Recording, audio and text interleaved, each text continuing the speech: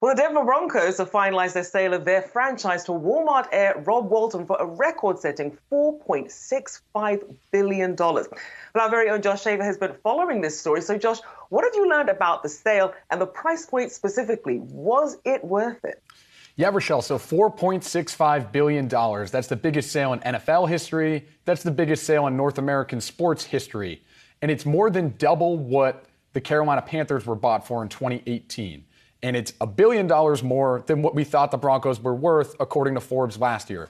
So it sort of begs the question, well, did Rob Walton overpay for the Denver Broncos? So I spoke to a few sources today.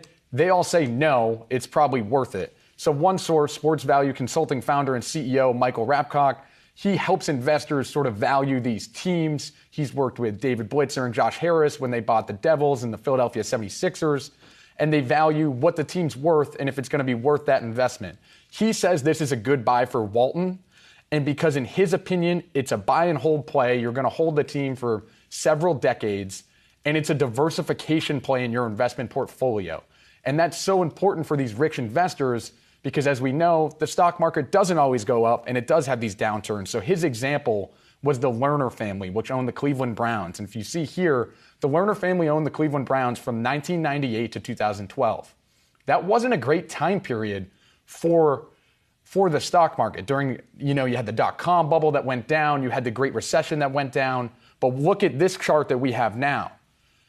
NFL valuations didn't go down really during the Great Recession. They stayed stagnant, sure, but they didn't go down, so you wouldn't have lost money.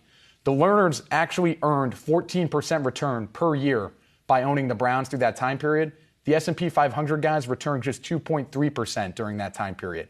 So it's a little bit of a diversification play. It's not saying, well, you're better off owning a team than investing in the stock market, but why not do both when you have enough money?